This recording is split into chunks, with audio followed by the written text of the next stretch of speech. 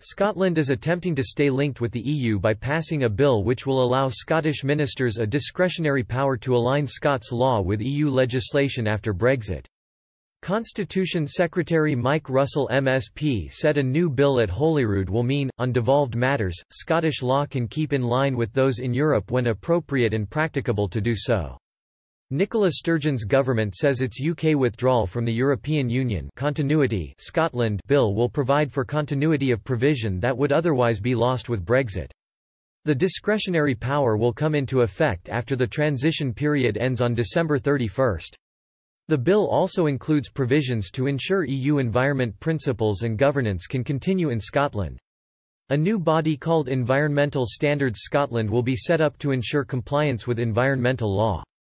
The Scottish Government's Constitution Secretary criticised Boris Johnson's Westminster government for what he claimed was a lack of engagement with the devolved UK nations over the Brexit deadline. Mr. Russell said today, "It is completely unacceptable that Scotland has been taken out of the EU, but this bill will enable us, in devolved areas at least, to keep pace with Europe, when appropriate and practicable to do so.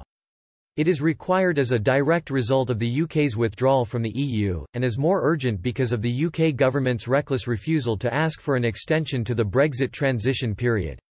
The bill's proposals on environmental principles and governance will also help us to maintain high standards, in line with the EU, in Scotland."